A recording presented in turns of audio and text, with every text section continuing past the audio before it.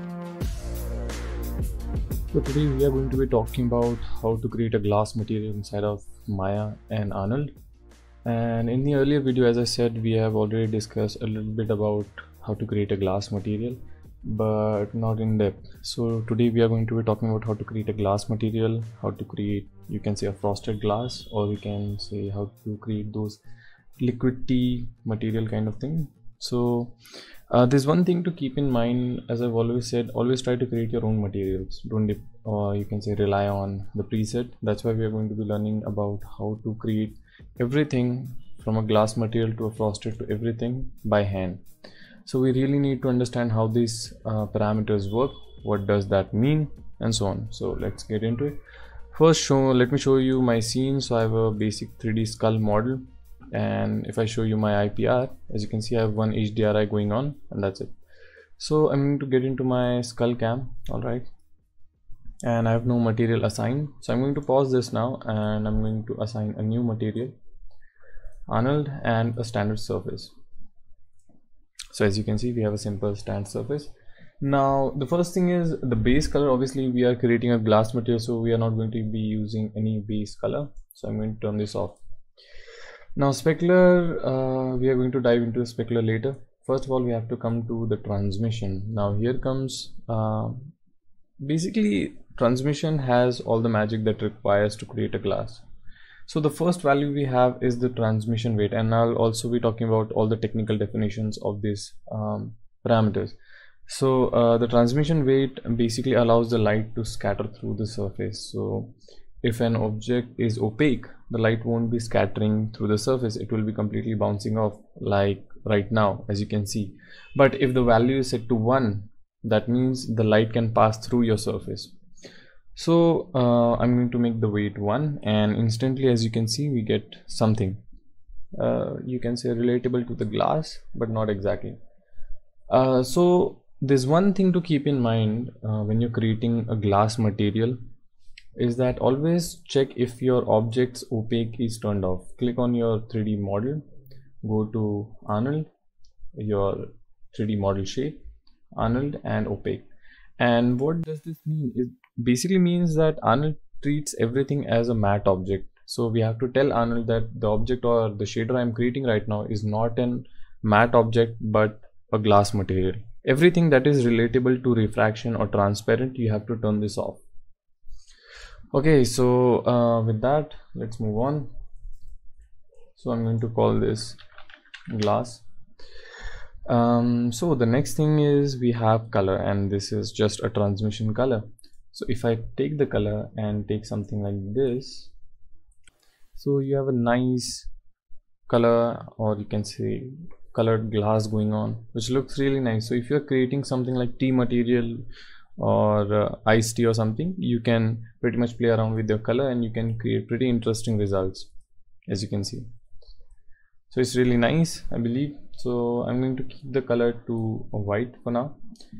And the next thing we are going to dive into is the depth and the scatter. And this also kind of like plays an important role. Now the depth controls the depth into the volume at which the transmission color is realized. So if I increase the value, which means less absorption and scattering. So if I increase the value, the glass will absorb less light, as similar to as an opaque object, since the light bounces off an opaque object. So if I increase this value, all right, let me just show you. If I have this color and if I differentiate with something like this color, okay, and as soon as I increase the depth, we'll slowly start to lose that bluish color. So as you can see, what depth is allowing is you can say less absorption. So if you have like a medium kind of like glass which has a very thick or larger broadness, you can increase the depth pretty much, or you can use this also scatter medium to pretty much change the overall look and feel of your whole your glass. So this is pretty interesting. So it really depends on you. If you're creating something like a window or a car glass or something, you can pretty much increase the depth to around 5 or 10 and you'll be good to go. But that totally depends on what type of glass material you have, right? So if you have a really thin glass, you don't have to play around with depth. All right, you don't have to limit your, you can say, scatter or absorption. So if you're creating something broad glass, then you have to manage this. All right, the next thing is scatter anisotropy, and this is kind of like the similar thing, but let's talk about scatter first. So what scatter color does, why we have two colors, the first is transmission color and the second is scatter color. Well, scatter color is suitable for any liquid fairly thick, or you can something like milk, you can say honey, or very deep water or something. So that's why we have a scatter color. Like for example, you are creating something like this. Let me make this. So this is like for that kind of thing, to create a very thick liquidy kind of look. So that's why use this scatter color very wisely if you're like going for honey or something like that. So you'll get pretty nice effect. The next thing we have is scatter anisotropy, and this is basically a directional bias, or you can say the scattering. Now the default value is always set to 0, but increasing the value, or you can say light will scatter kind of in evenly in all direction, like X, Y, Z, all the axes. So if I increase this, let me just change the color, and I'm going to add a little bit of depth as well.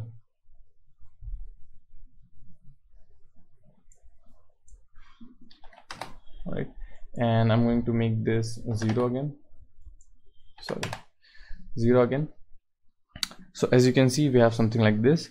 Now if we make the scattering effect, or you can say anisotropy, in the plus direction, in the forward direction, the light will, you can say, move forward.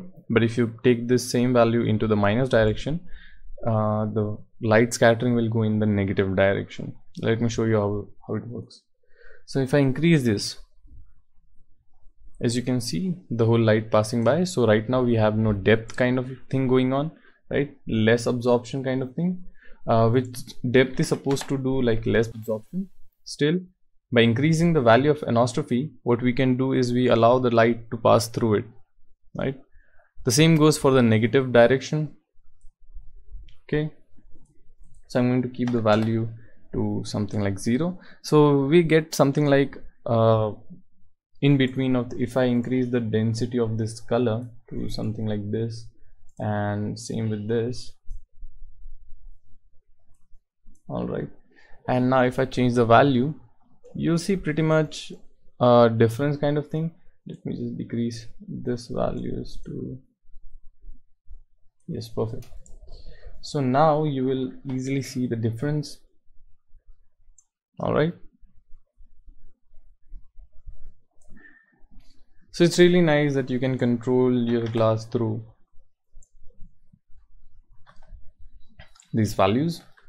All right, so I'm going to bring this back to something like this and change this to back to white again. Now the second thing is a dispersion AB.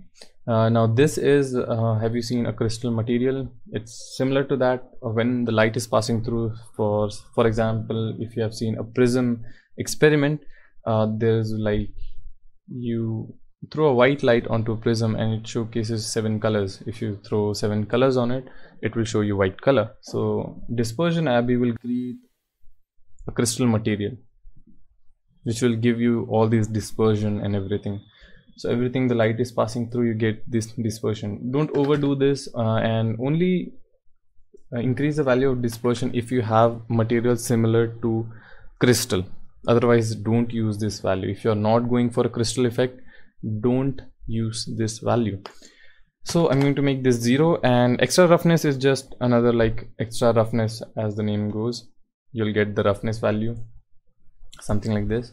I don't suggest using this because we don't actually have to use this because we already have a roughness value on our specular, which kind of we use for you can say frosted glass. For example, we have 0 value in our roughness channel, but if I increase the value for something like 0.3, as you can see, now we have a frosted glass. All right, so it looks something like this. So if you are going to create a frosted glass, or like, let me show you, if I add some primitives to it, and let me just stop this. I'm going to select my sphere. I'm going to bring it over here and let's see now. So as you can see, you have all this frostiness going on. You can clearly, not clearly, but you can like see an object inside of your frosted glass. So it's a pretty nice effect. The next thing that we have to look at when you're creating a glass is something called an IOR value.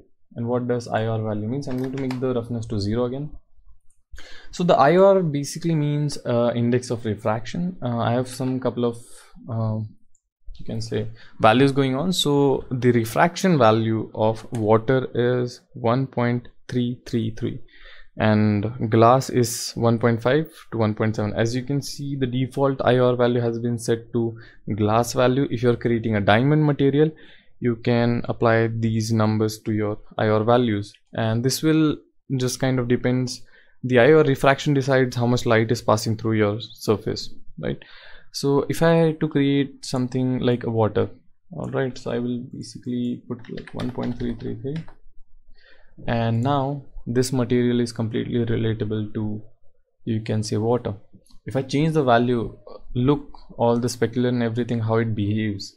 So if I change it to something like 2.418, as you can see, it completely changes the overall look. So that's why IOR plays a very important role when it comes to creating a specific glass material. So 1.5, and we have a simple glass. If you want a diamond, you will probably put this value. So whenever you're creating a material, make sure to check out their refraction values. It will really help your material to give exactly that kind of look and feel. So this looks good. All right, so I'm going to stop this now, and I have another scene as well. I'm going to close this for now. All right, so yeah, I'm going to turn off my skull now. I have this wine glass and a simple scene going on. So let me just go into my wine cam.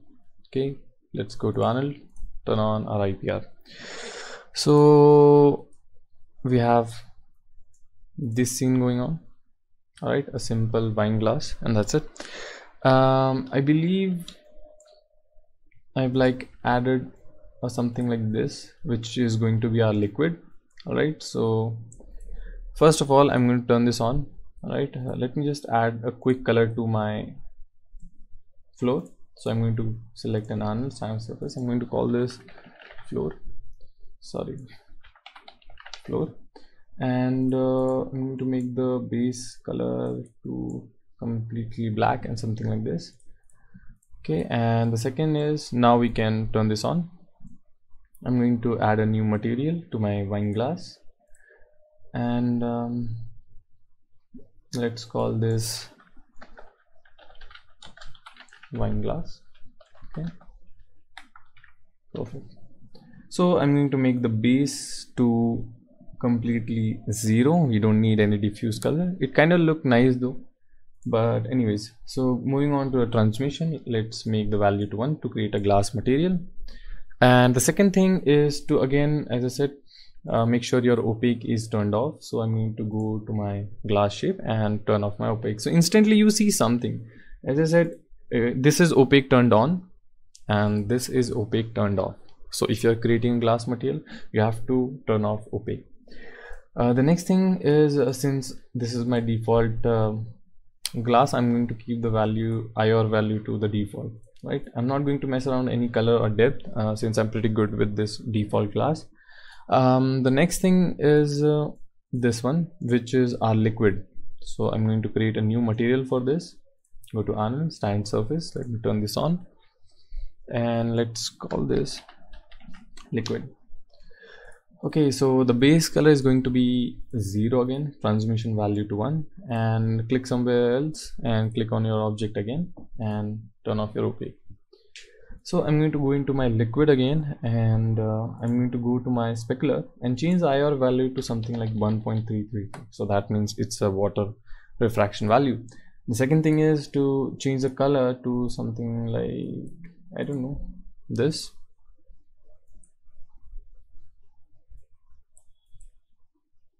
Yeah. So as you can see, instantly we get a pretty nice result. Depends on what you're creating, obviously. Let me go back to my wine cam.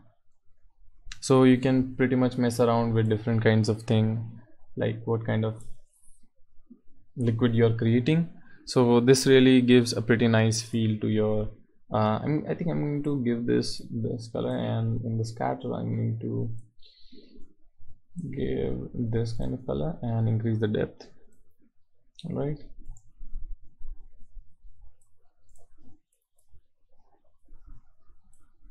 Okay, I think I have to change the color. Yeah, there we have it.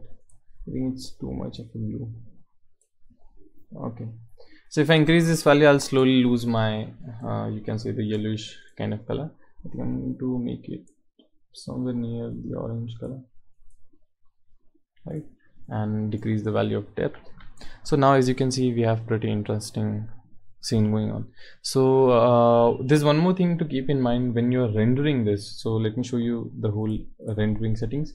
One more thing, if you're like creating a liquid, make sure your roughness value is set to 0. Since our glass is a default glass, I'm going to keep the roughness value to 1.